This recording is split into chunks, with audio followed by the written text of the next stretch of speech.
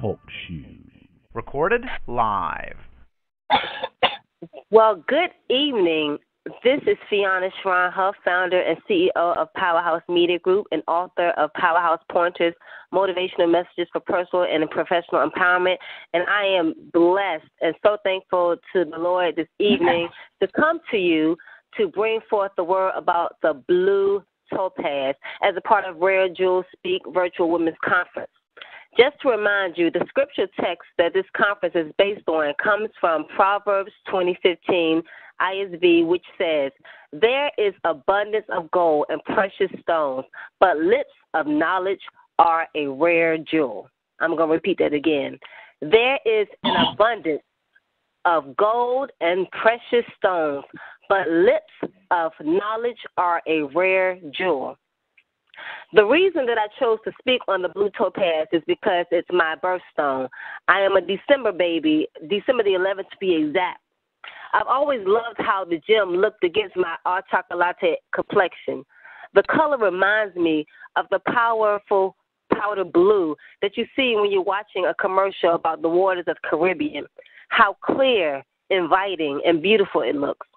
And then I started doing some research to get a better understanding of the gemstone, where it comes from, how it's derived, why it's so precious and important, and its significance from a biblical standpoint. Then, of course, how it applies to me and to you as women and men of God. The blue topaz in nature is very rare indeed and tends to be a very pale blue. The vivid blue available on the market have been produced by treating white topaz with irradiation and often also with heat. The color change is permanent and stable. Due to residual radioactivity, the irradiated topaz must be held in a secure facility for a specific period of time before it can be released for heating, cutting, and polishing.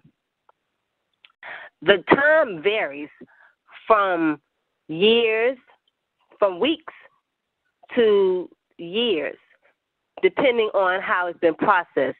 There's a very strict rule in place to protect not only consumers, but also cutters and gem dealers who handle these on a daily basis. Topaz is a symbol of beauty, worthiness, precious gem, and seasonable. In the Middle Ages in Europe, topaz was believed to enhance mental powers and prevent insanity. It was also said to improve poor vision, promote favor with kings and civil authorities, increase wisdom, and soothe anger. When I was looking up the cost of the blue topaz, I wasn't surprised by the prices for jewelry because I already knew that as a precious gem, it was worth a very, very high price. The most commonly used color of topaz in jewelry are the blue types. A sky blue topaz and diamond halo cushion cut 14-karat gold ring from Now Blue Company is $1,100.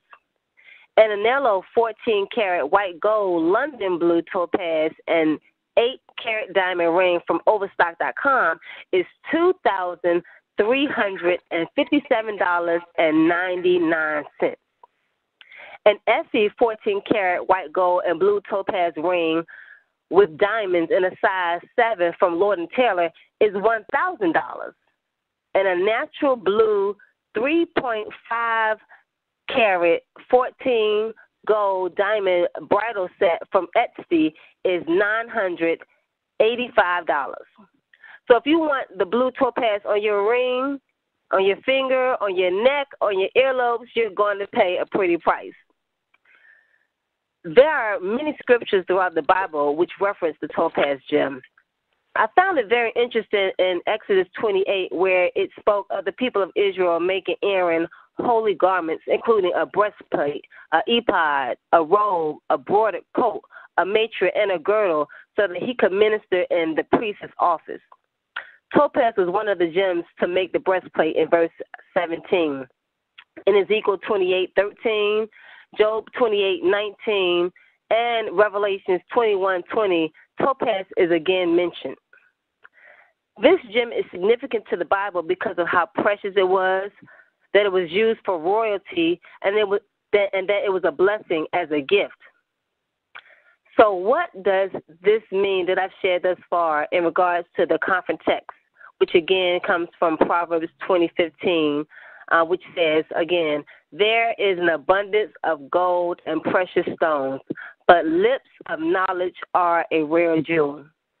Well, you can rock the Blue Topaz all you want, and in fact look great at doing so. However, what's greater is the ministry in your heart to speak from your mouth to empower the people. And so I use myself as an example. I am a single mother of 2 children, of a 15-year-old who just started high school and to a 7th grader. And the journey of being a single mom and being one at the beginning of my parenting experience hasn't been a joke. You know, when you see my smile, I smile because I'm happy inside because I know that God covers me, but there have been so many times where I have shed tears because the journey is, again, no joke. It's very tough. But because I know that God covers me, I know that He has purposed me to have these children and then to be an example to other women who happen to be single moms, to let them know that when you trust in God, that you give yourself, your children to God, that He will take care of you. And that He gives us tears because He knows that we need to release. But those tears turn into smiles later on because, again, you realize that He's carrying you.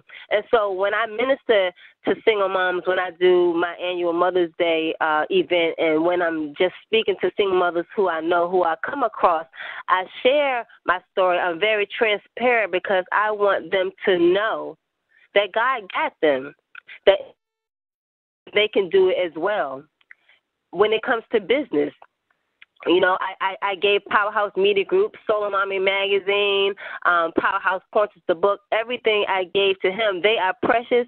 He gave them to me, and so I give them back to him because I want other people to be blessed, to know that whatever they're going through, whatever you're going through, that you can use your challenges to minister to others because somebody else, even on this line, may be going through something, and what I'm sharing through the wisdom, through the precious jewel of my knowledge is going to empower you, is going to empower them. And then when you share it with somebody else, it's going to empower them.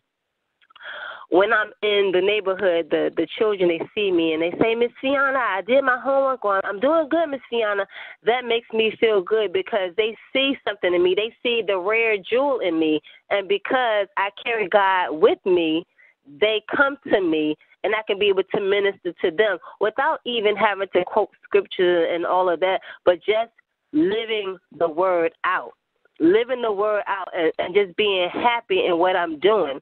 So I just want to encourage you all to please, whatever it is that you've gone through, now you don't have to tell all of your business, but you need to share because what we've gone through and what we've come out, we need to be able to share with other people so that they can be healed, so that they can be delivered, so that they can be set free, so that they can then tell somebody else what God has allowed them to go through, get through, to overcome, so that they can be in a better place. And so we just can continue to share our rare jewel of our knowledge.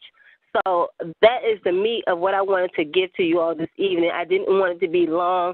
I just wanted to be straight to the point and to let you know that you all are rare jewels, that you all have something inside of you that you need to share, that it is important that you share it, that you live your life with transparency, and that you allow God to use you. Because there's knowledge in your mouth, in your belly. It has to come out. So I thank you again so much for just taking this time to be with me. And at this time, if there are any questions, any prayer requests, anything that you want to ask me, I welcome it.